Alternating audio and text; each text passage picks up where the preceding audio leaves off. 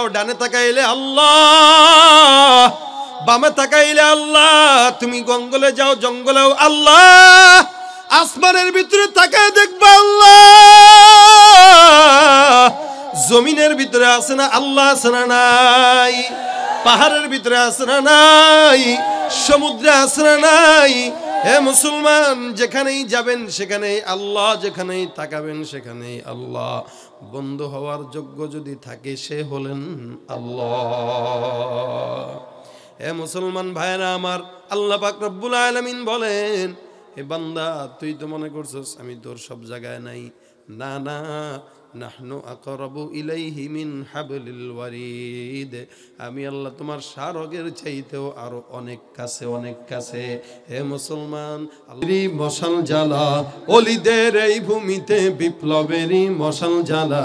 ছুটে আয় শাহজালালের নির্ভীক সৈনিকেরা, কদম কর গোবিন্দের ওই চালাচা মুন্ডাগুলা।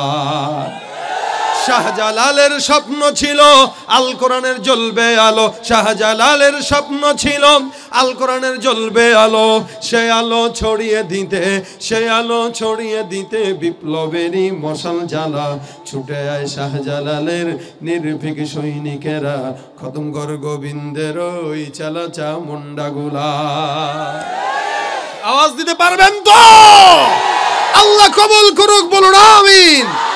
মুসলমানের এই আওয়াজ যতদিন থাকবে, গোটা বিশ্বের কোন কাফের বেঈমানের সামর্থ্য নাই মুসলমানের জাতিকে পরাজিত করা। ঠিক কিনা যারা বলে? আমাদের কাছে কামান না থাক, বিমান না থাক, হেলিকপ্টার না থাক, আমাদের কাছে কোনো লাঠি উপহার দরকার নাই। বদরের যুদ্ধে মাত্র সাহাবায়ে কেরামদের সংখ্যা 313 জন ছিল, তরবারি মাত্র ছিল 2টো, ঘোড়া ছিল 8টা। সমস্যা কি?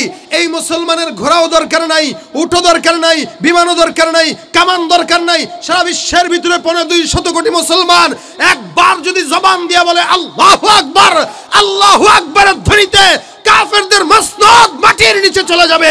ঠিক কিনা? ভাইরা, আল্লাহ কবুল করুক, বলেন আমিন। এই মানের আওয়াজ থাকবে না? থাকবে না? এটা আমাদের গায়ের জোরের কথা বলি না। গায়ের জোরে যদি কথা বলতাম গলা কবে ভেঙে যেত, ঠিক না? গায়ের শক্তিতে কথা বললে পারতাম নাকি? নেতার মিছিল দিয়ে দেখেন পরের দিন গলা থাকে কই? আপনি হ্যাঁ গলা থাকবে ইন্ডিয়ায়। ওটারে চাটা খায়া পরে খাতিল করে প্রেম করে আনা লাগবে গলারে। আর আমরা যেহেতু চিল্লাই, গলা থাকে না যায়। কেন থাকে? এটা ইমানের কথা, এই কারণে থাকে। এটা যে দুনিয়ার কোন নেতার পক্ষে কথা হইতো থাকতো না যেত। এটা দুনিয়ার কোন নেতার পক্ষে হইলে আমেরিকা চলে যাইতো চা খাইতে। আল্লাহর পক্ষের কথা বলে দেখা কয় না, তোর দরকার আমার, আমারও তোর দরকার, তোরও আমারও দরকার, আমি থাকি বাস, তুই বইলা যায় আমি আছি। কি ঠিক না? এই জন্য ইনশাআল্লাহ ইমানের পক্ষে স্লোগান হবে। আমার দেশের চেয়ে আমার ইমান বড়, আমার দলের চেয়ে আমার ইমান বড়, আমার জাতির চেয়ে আমার ইমান বড়। রাসূল করিম সাল্লাল্লাহু আলাইহি ওয়াসাল্লাম দেশ ত্যাগ করেছেন একমাত্র ইমানের কারণে, অন্য কোনো কারণে না। ইমানের কারণে মক্কা থেকে মদিনায় চলে গেছে, ইমানের কারণে, অন্য কোনো কারণে না। তার মানে বোঝা গেল, আমার দলের নেতাও যদি আমার বিরুদ্ধে যায়, ইসলামের বিরুদ্ধে যায়, আমি আমার নেতার বিরুদ্ধে চলে যাব। দলের নেতা কোন দিকে গেল আমার দেখার বিষয় না। যতক্ষণ সে ইসলামের পক্ষে আছে আমি ততক্ষণ তার পক্ষে আছি, যতক্ষণ সে ইসলামের পক্ষে নাই আমিও তার পক্ষে নাই। এই জন্য ইসলামের পক্ষে আমরা আজীবন যেন থাকতে পারি। আল্লাহ পাক কবুল করুক, বলেন আমিন। আমাদের ঈমান ছাড়া কোনো পুঁজি নাই, একমাত্র পুঁজি মুসলমানের ঈমান, এটাই আমাদের সম্বল। এজন্য এটা যদি কেউ চুরি করতে আসে, আমাদের দেশের ইঞ্চি মাটি যদি কেউ নিতে আসে, আমরা যেমন দেশের মাটি দেব না, দেশের চেয়ে যেহেতু ঈমান বড়, ঈমান নিতে আসলে তো আরো আগেই দেব না। নাই বা পেলাম অর্থ করি, নাই বা পেলাম ঘর, নাই বা পেলাম সুখের দেখা, হোক না আপন পর। পথের ধুলায় জীবন আমার হোক ধূসর মলিন, অনাহারে অনাদরে যাক না কেটে দিন, তবু দুঃখ আমার নাগাল কভু পাবে না হৃদয়। সব হারালেও তাও করি না নিঃস্ব হবার ভয়। আমি মুসলমান, আমার ধন হলো ঈমান, ঈমানি নূরের রৌশনীতে দীপ্ত আমার প্রাণ। কত রকম ভাবে যে ঈমান বিধ্বংসী কাজ করে যাচ্ছে। আপনারা ইদানিং এর খবরে দেখেছেন, ঢাকার যে কোনো একটা আইডিয়াল স্কুলে ওড়নাকে নিষিদ্ধ করা হয়েছে। জানেন এটা আপনারা? যারা নিষিদ্ধ করছে এদের ঘরে মা বোন নাই আছে। এদেরকে যদি বলি তোমার মাটাকে, তোমার বোনটাকে, তোমার বউটাকে একদম মোটামুটি সবকিছু বাদ দিয়ে রাস্তায় ছাড়ো, দিবে? কিন্তু এ আরেকজনেরটা দেখতে চায় কেন? শিয়াল যেমন সবসময় দেশের ভিতরে মুরগির স্বাধীনতা চায়, বিড়াল যেমন সবসময় ইন্দুরের স্বাধীনতা চায়, ঠিক লুচ্চার বদমাশগুলো নারীদের স্বাধীনতা চায়। এগুলো সব লুচ্চা বদমাশ, যার কারণে মেয়েদের সতীত্বের কোনো দাম তাদের কাছে নাই। এ ভাইরা আমার, এটা একটা গভীর চক্রান্ত। এই দেশ মনে করবেন এটা কলকাতা না, এটা ইন্ডিয়া না, এটা দিল্লি নয়, এটা পীর আউলিয়ার জন্মভূমি বাংলাদেশ। এই দেশে পর্দাকে যারা নিষিদ্ধ করতে চায় এরা মানবতার শত্রু, ইসলামের শত্রু, ঠিক কিনা? এই জন্য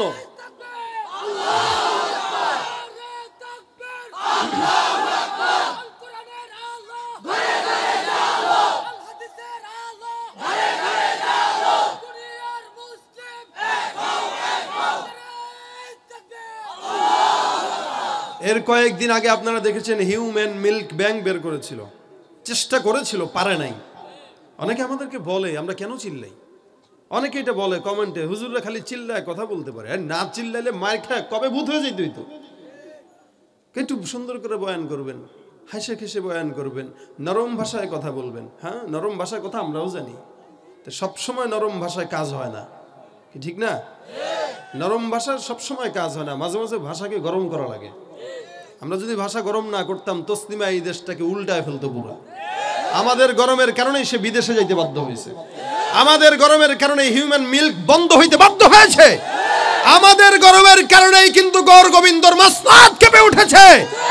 এ মুসলমান, নরম যেখানে সেখানে নরম দিতে আমরা যেমন জানি, যেখানে নরম ভাষায় কাজ হয় না সেখানে গরম ভাষাও করতে আমরা জানি। এই জন্য নরমও থাকবে, গরমও লাগবে, কি ঠিক না? আমাদের এই গরমটাকে ভয় পায় দেখেই তো এগুলো বলে, কেন গরম করে? আরে গরম করবো না, তোরা নরম হ, আমরাও নরম। তোরা আমাদের ইসলাম নিয়ে কটূক্তি করবি, আমরা কলেজে পড়লে, আমরা স্কুলে পড়লে কি, আমরা ব্যবসা করলে কি, আমার ইমান আছে যেহেতু আমি যেখানেই থাকি না কেন আমি আমার গরম দেখায় যাবো ইনশাআল্লাহ। আমরা শুধু মসজিদে তসবি টিপি না, আমরা জিহাদের ময়দানেও যাইতে পারি, কারণ আমাদের বন্ধু কে? কোনো সন্দেহ আছে? আমাদের বন্ধু তো এখন আমরা বলি মোদি না, স্বামী স্ত্রী সম্পর্ক। আমাদের বন্ধু আমরা মোদিকে বানায় ফেলছি। আর এমন বন্ধুর বন্ধু দেখেন না, মদ, গাঁজা, হিরোইন, ইয়াবা, গাঞ্জা যা আছে সব দেয়, পেঁয়াজ দেয় না। কথা কি ক্লিয়ার না? ভেজাল টেজাল আছে আবার, সব দিবে, পেঁয়াজ দিবে না। আর পেঁয়াজ এমন দামি পেঁয়াজ, দেশের বাংলাদেশ যেহেতু পেঁয়াজ দিয়ে মারামারি লাগছে, এমন পেঁয়াজ দিব দেখবেন এখন পেঁয়াজ আছে এত বড় বড়, এটা দেখছেন নি? এই এত বড় বড় এক একটা পেঁয়াজ, কতটা মারামারি লাগলে যেন পেঁয়াজ দিয়ে মাথা ফাটাইতে পারো, সের লেগে এত বড় দিলাম। যা এমন বন্ধু আমাদের। কেউ যদি বন্ধু বানায় ডোনাল্ড ট্রাম্পকে, যেটা নাকি এখন বাংলা বিশ্বের ভিতরে একটা যুদ্ধ লাগানোর পায়তারা করতেছে, ওই সোলেমানিকে হত্যার মাধ্যমে মরতেছে এখন, আলহামদুলিল্লাহ মরবেই আজীবন। এগুলাই মুসলমানের মৃত্যুতে মুসলমানের কোনো যায় আসে না, কারণ মুসলমানের মরণটাই হলো স্বাভাবিক বিষয়, অস্বাভাবিক না। কেউ যদি ডোনাল্ড ট্রাম্পকে বন্ধু বানায়, যাবে তার সাথে। রাসূল বলেন আল মারউ মা মান আহাব্বা, যার সঙ্গে যার ভাব তার সঙ্গে তার কিয়ামত। কেউ যদি মোদিকে বানায়, মোদির সাথে। যুবকেরা তো বানায় রোনালদোকে, যুবকেরা বানায় মেসিকে, যুবকেরা বানায় নেইমারকে না, ওর চুলের ডিজাইন বলে দেয় সে নেইমারের ভক্ত, মুরিদ নাকি, ইসলাহি মুরিদ না, এরপরে মেসির ইসলাহি মুরিদ নাকি, না গজবি মুরিদ। হ্যাঁ গো হুজুর আমাদের দলের বিরুদ্ধে কইতেছে রে। হ্যাঁ, কেমন ব্যাকুলের ব্যাকুল দেখেন, গোল খায় সেই কোন জায়গায়, আর সে আত্মহত্যা করে বাংলাদেশে। ব্যাকুল না? আরে ও গোল খাইলেও কি না খাইলেও তোর সমস্যা কি? ও গোল খাবে, ইহুদি খ্রিস্টান হার সারা জিন্দেগি গোল খাবে, এটা আমার খুশির সংবাদ, কি বলেন ঠিক না? ও গোল খায় এদিক দিয়ে মরে, ও তা তোর মরা দরকার কি? দুঃখে একটা লোকে বাজি লাগছিল যে জিতবে, এখন এমন ঠকা ঠকছে, এখন আর সেই চিন্তা করছে মুখই দেখাবো না, শালা আত্মহত্যা করি যা। মনে করছে আত্মহত্যা করলে মেসি আবার উল্টা গোলটা দিয়া এরা আবার জীবিত বানায় দিবে। নাকি? ওই খেলতেছে কোথায়? আফ্রিকায়। এদিক দিয়ে সে 2 কিলোমিটার যাবত পতাকা বানায়। ওর আমাদের গ্রামে একটা কথা বলে, হুন্দে নাই সর। আপনারা জানেননি এই কথা? নোয়াখালীর কথা কয় না একটা, মানে ওর বসার জায়গা নাই, ও নেইমারের জন্য পতাকা বানাইতেছে 2-3 কিলোমিটার যাবত পতাকা। কেমন ভাদাইম্মা, চিন্তা করছেন নি? আল্লাহ এদেরকে বুঝতে বলেন আমিন। আরে বন্ধুটা যদি তারা না বানায়, যদি কিয়ামতের ময়দানে বলবে ইয়াউমা ইয়া'আদ্দুয যালিমু আলা ইয়াদাইহি ইয়াকুলু ইয়া লাইতানি ইত্তাখাযতু মা'আর রাসূলি সাবিলা, আফসোস আফসোস, ওই দিন যদি ওলামা একরামকে পয়গম্বরকে বন্ধু বানাইতাম, আজকে পয়গম্বর মদিনাওয়ালার সঙ্গে জান্নাতে যেতে পারতাম। কিন্তু সেদিন বানাইছিল নেইমার রে, আর আল্লাহ ঠেলা ঠেলা যাও, এটা লোক ঢুক, এটা লোক ঢুক। আর যদি মদিনাওয়ালারে বানাইতো কিচ্ছু বলা লাগতো না, দাড়ি কার লগে মিলে, দেখ রসুলের সাথে দাড়ি মিলতেছে, কার ইমান আছে নাকি নাই দরকার নাই, দাড়ি যেহেতু আমার রসুলের সঙ্গে মিলে গেছে, রসুলের সাথে জান্নাত দিয়ে দেয়।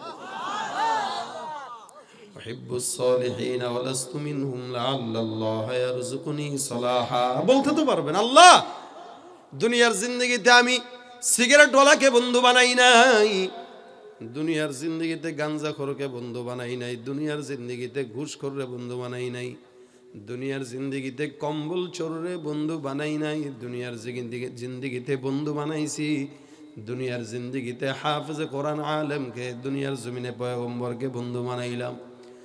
এ রব্বুল আলামিন, যদিও আমি সালেহিন না, যদিও আমি হাফেজ না, রব্বুল আলামিন আমি হাফেজ না হইলেও হাফেজদেরকে মহব্বত করলাম। কেন মহব্বত করলাম? লাআল্লাল্লাহ ইয়ারযুকুনি সালাহা, আমি যেন ওই হাফেজে কোরআনের সালাহাত অর্জন করতে পারি, আমি যেন আল্লাহওয়ালা বুজুর্গদের সঙ্গে জান্নাতে ঢুকতে পারি, এই নিয়তে আল্লাহওয়ালা বুজুর্গদের সঙ্গে আমি মহব্বতটা কাটায় দিলাম। হে রব্বুল আলামিন, তুমি অন্য কোনো কিছু দেখা দরকার নাই। আল্লাহ পাক বলে, বান্দা তুই আমার জন্য ধারণা যেমন রাখবি আমি তোর প্রতি সেমনই কাজের আঞ্জাম দিব। সুতরাং যেহেতু তুই আল্লাহওয়ালা বুজুর্গদের সঙ্গে তাল্লুক রাখলি, সুতরাং আল্লাহওয়ালা বুজুর্গদের সঙ্গে জান্নাতে ঢুকে যা। আলা ইন্না আউলিয়া আল্লাহ লা খাউফুন আলাইহিম ওয়ালা হুম ইয়াহজানুন। আল্লাহ পাক রব্বুল আলামিন বলে, হে মুমিন, দুনিয়ার জিন্দগিতে বান্দা আমি আল্লাহকে বন্ধু বানাও। কারণ কি? দুনিয়ার সফলতাটাই আসল সফলতা না, দুনিয়ার সফলতাটা বান্দার গাড়ি থাকাটা আসল না, বাড়ি থাকাটা আসল না, তোমার চেয়ারম্যান থাকাটা আসল না, দুনিয়ার জিন্দগিতে কোনো কিছুই আসল না। যেই ব্যক্তিটা একমাত্র আখিরাতের সফলতা আছে সেই ব্যক্তিটাই সফল কাম। যেই ব্যক্তিটার আখিরাতের সফলতা নাই, দুনিয়ার সফলতা, চেয়ারম্যানের সফলতা, কোটি কোটি টাকার সফলতা, গাড়ির সফলতা, বাড়ির সফলতা, আল্লাহর হাবিব বলেন ওই সফলতা দিয়া সে জান্নাতে ঢুকতে পারবে না। তার যদি আখিরাতের সফলতা থাকে, অবশ্যই আল্লাহ পাক রব্বুল আলামিন তাকে এখানেও লাভবান করবে, ওখানেও লাভবান করবে। লা খাউফুন আলাইহিম ফিদ দুনিয়া ওয়ালা হুম ইয়াহজানুনা ফিল আখিরা। ওই যারা আল্লাহর বন্ধু, দুনিয়ার জমিনে তাদের কোনো ভয় নাই, আর আখিরাতের জমিনে তাদের কোনো চিন্তার কারণ নাই। এ জায়গাও পার, ও জায়গাও পার। হে মুসলমান, এই কারণে আল্লাহ পাক রব্বুল আলামিন বলে, বন্ধু যদি বানাইতে হয়, বন্ধু যদি বানাইতে হয়, একমাত্র বন্ধু হওয়ার যোগ্য আমি আল্লাহ।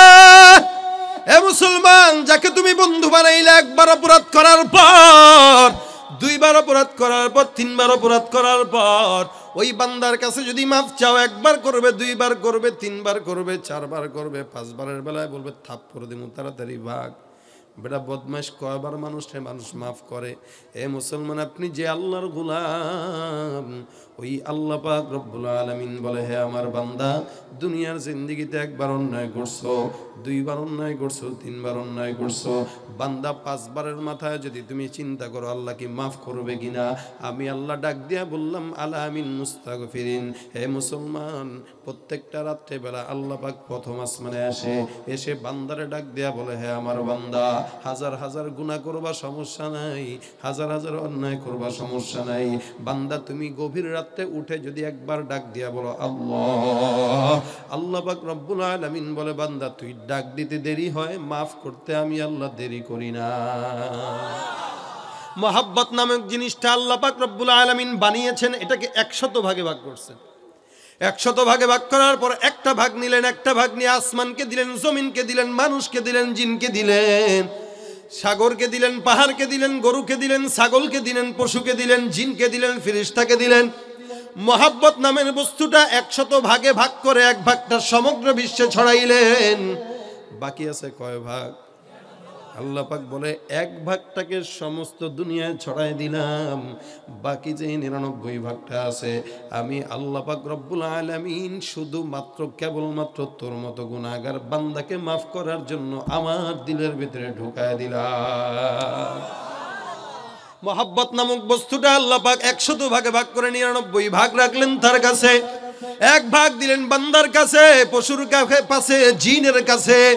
আল্লাহ পাক বলে হে মুমিন, দুনিয়ার জিন্দেগিতে পেরেশানির কারণ নাই, কারণ তুমি যতই গুনাহ করো বান্দা মনে রাখবা মানুষের দুয়ার কিন্তু বন্ধ হয়।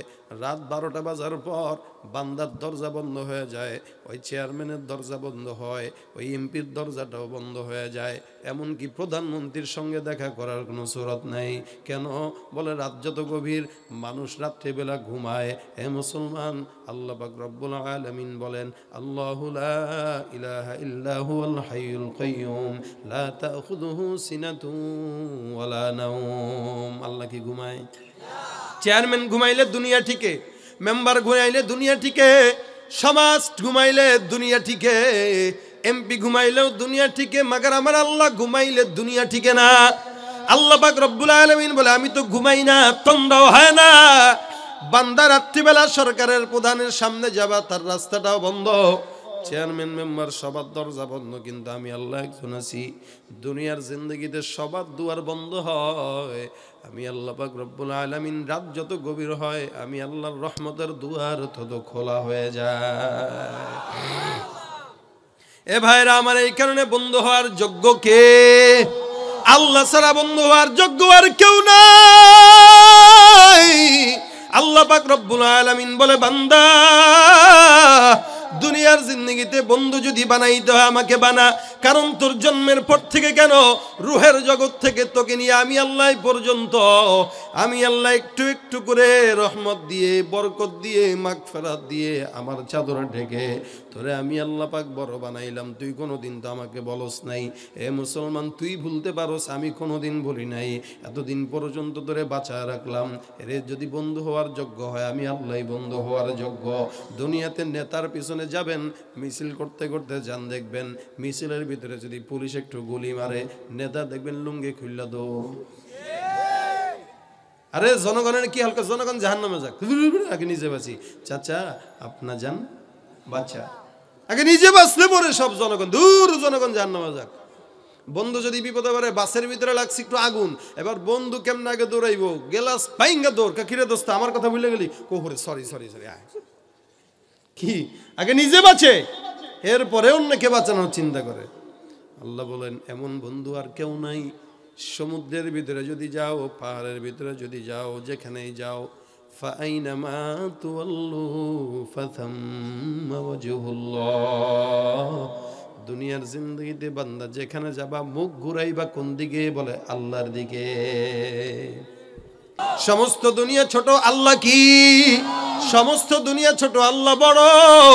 আল্লাহ পাক রব্বুল আলামিন বলে বান্দা এত বিশাল বড় দুনিয়ার ভিতরে আমি আল্লাহকে বসার মতো কোনো জায়গা নাই।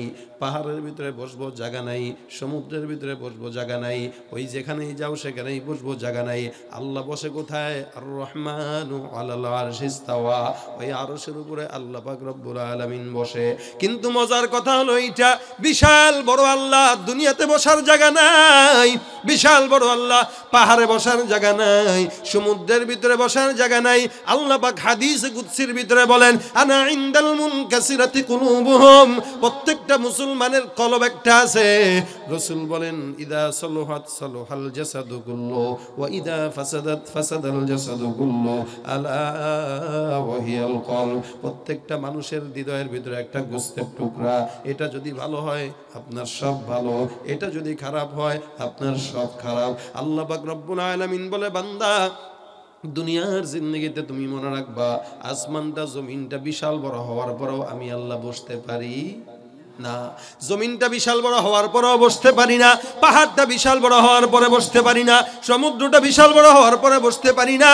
সব কিছু বড়, আমি আল্লাহ তার চাইতেও কি।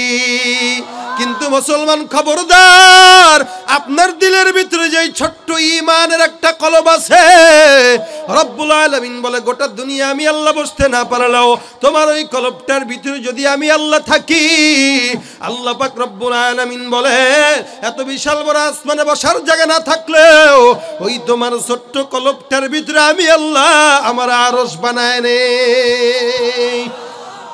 ভাইরা আমার, খুব দিল দিয়া বুঝবেন, বিশাল বড় দুনিয়ায় আল্লাহ পাক রব্বুল আলামিন বসতে না পারলেও কিন্তু আপনার ছোট্ট কলবে আল্লাহ আছে না নাই? আনা ইনদাল মুনকাসিরাতি কুলুবুহুম, ভগ্ন হৃদয়গুলো, প্রেমের হৃদয়গুলো আমার আল্লাহর আরশ। এখন অনেকেই বলে না যে আমার কলবে আছে আল্লাহ, আমার নামাজ লাগে না। বলে কলবে কে আছে? কলবে তো মুমিনের কলবে তো আল্লাহ আছে, মুমিনের কলবে তো আল্লাহ আছে। তাহলে আমার আর নামাজ পড়া দরকার কি, রোজা রাখা দরকার কি, পর্দা করা দরকার কি? মনে রাখবেন শব্দ দুইটা, একটা হলো লা ইলাহা ইল্লাল্লাহ আর একটা হলো মুহাম্মাদুর। দুইটা শব্দ ছাড়া কেউ মুসলমান হইতে পারছেন? খুব গভীর দিয়ে বুঝবেন। একটা লা ইলাহা ইল্লাল্লাহ, লা ইলাহা ইল্লাল্লাহ এটা দিলের বিষয়। কোন জায়গার বিষয়? আল্লাযীনা ইউমিনুনা বিল গায়ব, অদৃশ্যের প্রতি বিশ্বাস করার নাম ঈমান। এটা আপনার দিলে আছে, এটা কি দেখা যায় নাকি? দেখা যায় না। এই লা ইলাহা ইল্লাল্লাহটা দিলের ভিতরে থাকে, এটা দেখা যায় না। আর মুহাম্মাদুর রাসূলুল্লাহ যেটা আছে এটা কোনোদিন লুকানো যায় না। লা ইলাহা ইল্লাল্লাহ থাকবে দিলের ভিতরে, বুকের ভিতরে, ঈমানের ভিতরে। মুহাম্মাদুর রাসূলুল্লাহ থাকবে কি বলে? মুহাম্মাদুর রাসূলুল্লাহ হলো সুন্নতি দাড়ি, মুহাম্মাদুর রাসূলুল্লাহ হলো পাগড়ি, মুহাম্মাদুর রাসূলুল্লাহ হলো সুন্নতি লিবাস, লিবাসুত তাকওয়া, যালিকা খাইর। আপনি বলবেন প্যান্ট পরলে সমস্যা কি, কোট পরলে সমস্যা কি? না না, সমস্যা নাই। মাগার কথা হইল লিবাসুত তাকওয়া, তাকওয়ার লেবাস হলো এই লেবাস। ঠিক কিনা জোরে বলেন? লা ইলাহা ইল্লাল্লাহ দেখা যায় না, কারণ ওটা দিলের বিষয়। মুহাম্মাদুর রাসূলুল্লাহ লুকানো যায় না, কারণ ওটা উপরের বিষয়। ঠিক কিনা? যার দিলে থাকবে লা ইলাহা ইল্লাল্লাহ, তার উপরে অবশ্যই মুহাম্মাদুর রাসূলুল্লাহ থাকবে। মুহাম্মাদুর রাসূলুল্লাহ ছাড়া লা ইলাহা ইল্লাল্লাহ হয় না, আর লা ইলাহা ইল্লাল্লাহ ছাড়া মুহাম্মাদুর রাসূলুল্লাহ হয় না। এ মুসলমান, এই কারণে মুসলমান দুই জিনিসের বিনিময়ে ইমানদার। তার দিলে থাকবে কি? লা ইলাহা ইল্লাল্লাহ, আর উপরে থাকবে কি? মুহাম্মাদুর রাসূলুল্লাহ। এই কালেমাটা আল্লাহ পাক রব্বুল আলামিন দিয়েছেন, দুই ভাগে ভাগ করেছেন। হে বান্দা, তুমি যতই বলো না কেন কলবের ভিতরে আল্লাহ আছে, উপরে নামাজ লাগবে না। যারা বলে কলবে আল্লাহ আছে নামাজ লাগে না, আসলে কি মুমিন নাকি ভণ্ড? আরে এটা যদি দিলে থাকে উপরে তো প্রকাশ পাবেই। আপনি আপনার বউরে খুব মহব্বত করেন, কিন্তু বলেন না, কোনোদিন গোলাপ ফুল কিনে দিলেন না। বউর সন্দেহ লাগবো যে আমার জামাইয়ের মনে অন্য জায়গায় ফিরিট আছে, পরকীয়া আছে মনে হয়। এখন সমাজের ভিতরে তো এটা কিছু মনেই করে না। দুই বিয়ে করলে দোষ, পরকীয়ায় কোনো দোষ নেই। সমাজের হালত এইটা হয়ে গেছে। হুজুররা যদি দুইটা বিয়ে করার নাম নেয়, হুজুররাই খারাপ কয় না? আর সে যে আরেক বেটার বললো গে ফিরিত মারে, ওইটা খারাপ না, কয় এটা ওয়ান টাইম জিনিস, এটা হতেই পারে। ঠিক না? পিরিত করে, পরকীয়া করে, ওইটা দোষ না। আর আলেম দুইটা বিয়ে করলে দোষ, অথচ আল্লাহ বলছেনই দুইটা বিয়ে করতে। কটা করতে বলছে আল্লাহ? দুইটা, তিনটা, চারটা। ফানকিহু মা তাবা লাকুম মিনান নিসাই মাসনা ওয়া সুলাসা ওয়া রুবা। তোমরা তাদেরকে ভাল লাগে বিয়ে করো দুইটা, তিনটা, চারটা। কয়টা? দুইটা, তিনটা, চারটা। আপনারা কারা কারা বিয়ে করছেন? দুইটা হাত তুলেন। সাহস টাহস নাই কারো নাকি? নাই না? ইচ্ছা আছে কার কার হাত তুলেন? মাগো রে, খবরদার এই আওয়াজ যদি যায় বাড়িতে, খবর আছে হুজুর এটা তো খারাপ, হুজুর আর কোনো ওয়াজ পাইলো না, হুজুর এই ওয়াজ কেন করলো? আরে বাংলাদেশের মহিলারা আপনি যে হুর পাবেন 70 এটাই চিন্তা করতে পারে না, ঠিক না? আপনি খালি যাই কবেন যে জান্নাতে গেলে 72টা হুর আল্লাহ আমারে দিবে, ওহ কি মজা রে, এই খবরদার এটা আপনি মুখেও নিবেন না। কি কথা ঠিক না? এটাই পছন্দ করতে চায় না, অথচ আল্লাহ বলছে 3টা 4টা বিয়ে করতেন। মুরব্বীরা মনে মনে ভাববে, রে এই আয়াতটা যদি আগে শুনতাম, আরো এক বুড়ির লগে কি এতদিন কাটাই।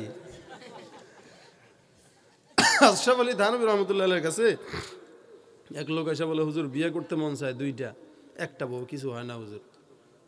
ঠিক আছে বিয়ে করবা, কোনো সমস্যা নাই, একটু বাজার থেকে আগে তরমুজ নিয়ে আসো 2টা, আমার 2 ঘরে 2টা তরমুজ দিয়ে আসো। এবছরা 2 ঘরে 2টা তরমুজ নেওয়ার জন্য রওনা হয়ে গেছে। এই ঘরে একটা, ওই ঘরে একটা, হিসাব তো এটাই যে 2টা যেহেতু আনছি, এই ঘরে একটা, ও ঘরে একটা। এখন মোটামুটি কিছুক্ষণ পর আশরাফ আলী থানভী রহমতুল্লাহ বলতেছেন, কই যাও তুমি 2টা নিয়ে? হুজুর বলছেন যে 2 ঘরে 2টা দিতে। বেটা দেড় ব্যাটারি, 2 ঘরে 2টা দিতে বলছি, তাই এমনি কেন? এটার অর্ধেক করো, অর্ধেক করো, এটা থেকে অর্ধেক, এটার থেকে অর্ধেক, এবার 2 অর্ধেক নিয়ে ওই ঘরে যাও, 2 অর্ধেক নিয়ে ওই ঘরে যাও। হুজুর যেই লাভ সেই কদু, লাভ হইলো কি? একটাই দিতাম। আশরাফ আলী থানভী রহমতুল্লাহ বলো, ও এই দেমাগ নিয়ে বিয়ে করবি তুই 2টা না? হুজুর কেন কেন কেন বলেন? কারণ বেটা একটা যদি মিষ্টি কম হয় আর একটা যদি বেশি হয়, তা যেটা বেশি মিষ্টি হইলো ওটা যেই ঘরে গেলো ও জিতলো, আর যেটা কম হইলো যেই ঘরে গেলো ও ঠকলো, তাহলে এটা তো ইনসাফ হইলো না। এই কারণে 2টার থেকে অর্ধেক করে 2খানেই দিলাম, যেন কোনোটা মিষ্টি কম হইলো বেশি হইলো কি কেউ যেন টের না পায়, বুঝতে যেন পারে যে আমাদের ঠক হয় নাই। সুবহানাল্লাহ বলেন মিয়া। বেচারা কে, হুজুর আমার বিয়ার শখ টক মিটে গেছে হুজুর, একটাই ভালো আছে। পারবেন নি আপনারা? এমনি পারবেন? ফাইন খিফতুম আল্লাহ তাআদিলু ফাওয়াহিদা, যদি নাকি এখন তো বাংলাদেশের জরিনা যদি একটা নতুন মনে আনে করে, আগের সকিনা যেটা আছে এটার আর চোখে মজাই লাগে না। পরেরটা যত সুন্দরী কালোজিরা বেগম হোক, ওইটার প্রতি মহব্বত সব, কারণ এটা পরের বউ যে। কিন্তু মনে রাখবেন, প্রথম বউ যেটা, এটাই আপনার বেটার। যেমন রাসূল করিম সাল্লাল্লাহু আলাইহি ওয়াসাল্লাম যত মহব্বত আয়েশা রাদিয়াল্লাহু তাআলা আনহাকে করুক, খাদিজাতুল কুবরার জন্য যতটুকু মহব্বত ছিল, অন্য কোনো বিবির প্রতি এতটুকু ছিল না। কি ঠিক না? ওরে প্রথমটাই আপনার বিপদে কাজে লাগবে, পরের বেগতিক যেটা আসবে, যেটা অন্য বিবির ঘন সংসার নষ্ট করতে আপনার কাছে মহব্বত দেখায় আসবে, ওইটা আপনাকে চুষা চুষা খাইতেই আসবে, অন্য কোনো কারণে না। কি ঠিক না? এখানে বিয়ে একটাই করেন, বাংলাদেশে 2টার দরকার নাই, একটারেই তো সময় দেন না মিয়া, আরেকটারে পাইলে পরকিয়া করেন, আগেইটারে করেন, তারপরে অন্য। তো কয়েক কথার মাঝখানে আসলো দেখে বললাম আর কি। এখন বিষয় হলো, আল্লাহ পাক রব্বুল আলামিন বলতেছেন যে এই যে দুনিয়ায় এত কিছু, এরপরেও আমি আল্লাহ পাক রব্বুল আলামিন তোর কলবে বাসা বাঁধলাম, আরশ বানাইলাম কেন? কারণ হইল তোর কলবটা আমার একটা বসার স্থান। তুই ইচ্ছা করলে তোর কলবে আমাকে রাখতেও পারিস, ইচ্ছা করলে বিদায়ও দিতে পারিস। কিন্তু কেউ যদি আল্লাহকে বন্ধু বানায়, লস কি তার না লাভ তার? আল্লাহর কোনো লাভ আছে? লস আছে? আল্লাহর কোনো পরোয়া আছে নাকি? আমার মতো নিমো খারাম আল্লাহকে ডাকলেও কি না ডাকলেও কি? সমগ্র বিশ্ব আল্লাহকে ডাকে মিয়া, সমগ্র দুনিয়া আল্লাহকে ডাকে। আপনি আমি না ডাকলে কি? আপনি আমি ডাকলেও কি না ডাকলেও কি? না ডাকলে আমার লস, ডাকলে আমার লাভ, ডাকলে আমার লাভ। না ডাকলে তো আমি আর মানুষ হইলাম না, আমি কুত্তা হয়ে গেলাম। কারণ আশরাফুল মাখলুকাত আমাকে বানাইলেন, এরপর আবার বলতেছেন কুত্তা। গালি দিছেন কে? আল্লাহ আমাদেরকে গালি দিতেছেন, উলাইকা কাল আনআম, উলাইকা কাল আনআম, ও কুকুরের মতো, পশুর মতো, গরুর মতো, শুয়োরের মতো। আবার এদিক দিয়ে বলতেছে তোমাকে আমি আশরাফুল মাখলুকাত বানাইলাম, মানে ওর দাম একমাত্র ইমানের কারণে।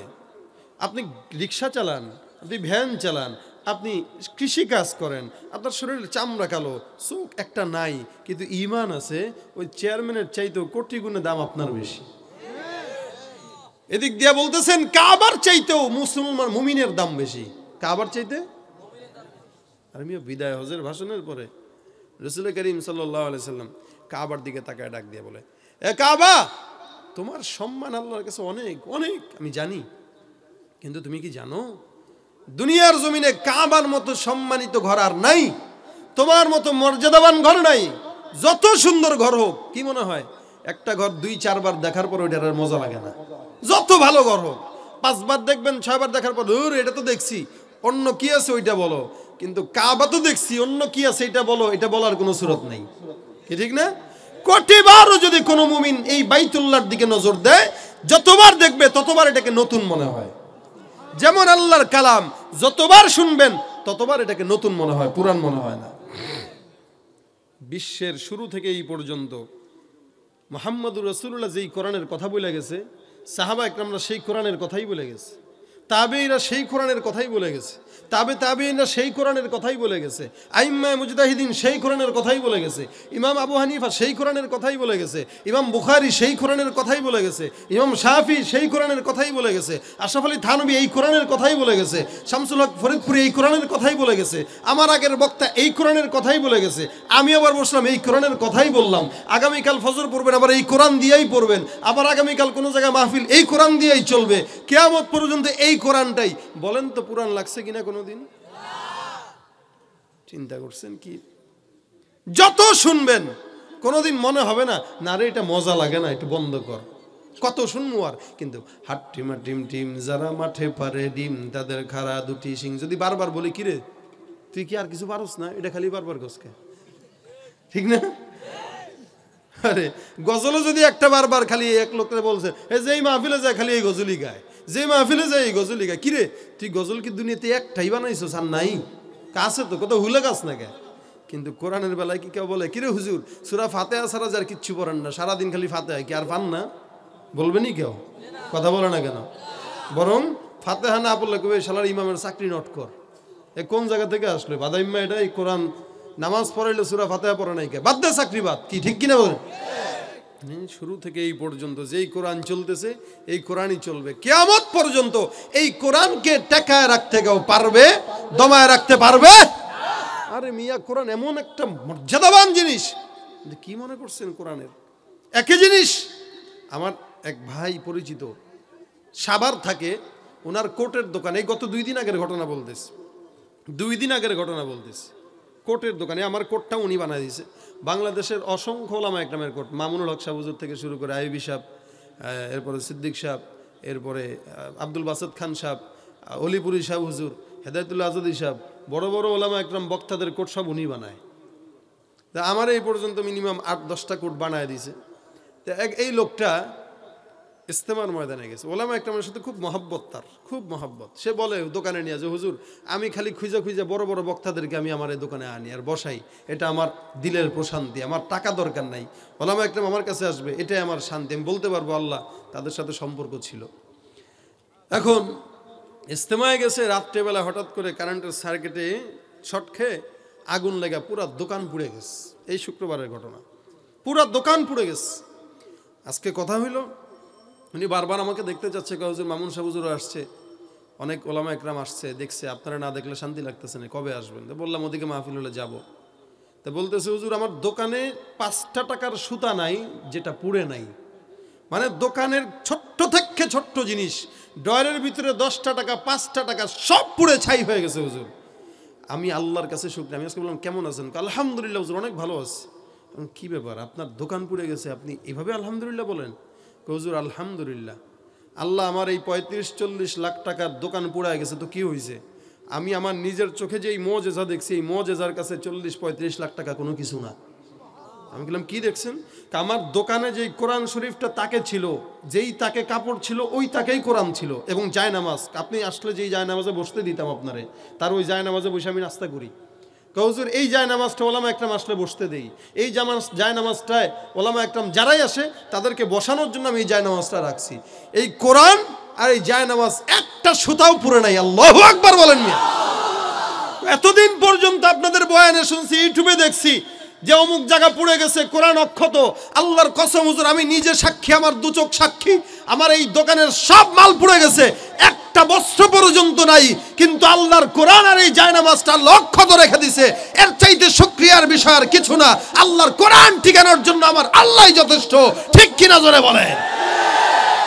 সারা দুনিয়ার ভিতরে ইহুদি নাসারা বেঈমানরা এই কোরআনকে দমায় দেওয়ার চক্রান্ত করে, কাদিয়ানির বাচ্চারা আল্লাহর নবীর নবুয়তের চাদর নিয়ে টানাটানি করে, আল্লাহর কসম মনে রাখবেন, এই কোরআনের বিরুদ্ধে কেউ কলম ধরবে তার কলম ভেঙে যাবে, জবান খুললে জবান বন্ধ হয়ে যাবে। আল্লাহর কোরআন আমার আল্লাহ পাক নিজের দায়িত্বে রেখে দিবে, কিয়ামত পর্যন্ত নষ্ট হবে না, ঠিক কি না?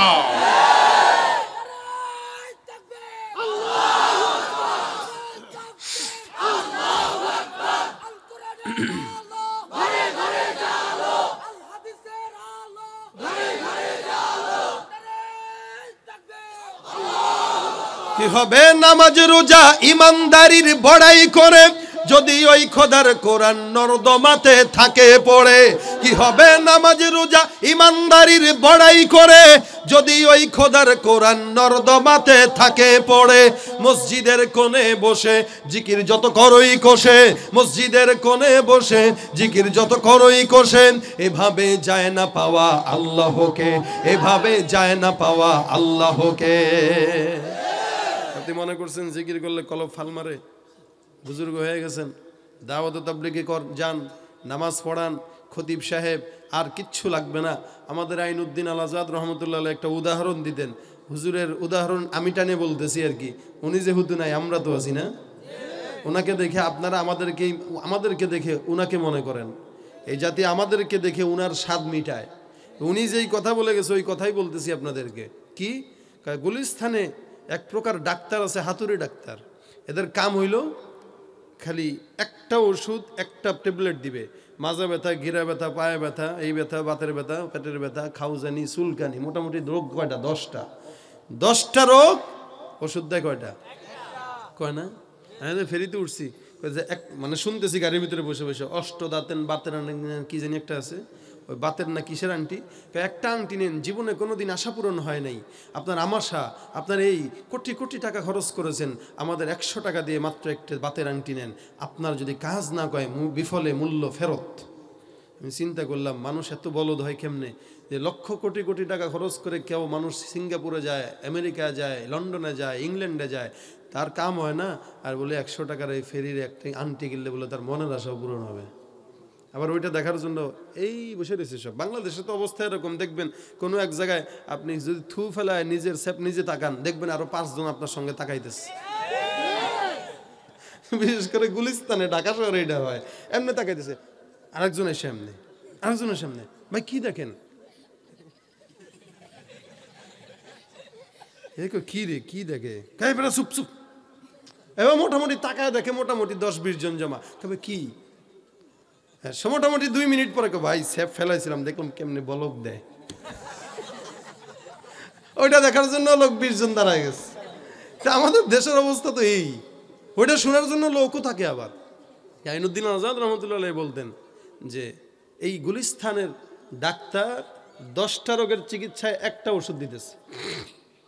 এমবিবিএস ডাক্তারের কাছে যাবেন, সে মোটামুটি একটা রোগের জন্য কয়টা ট্যাবলেট দিবে?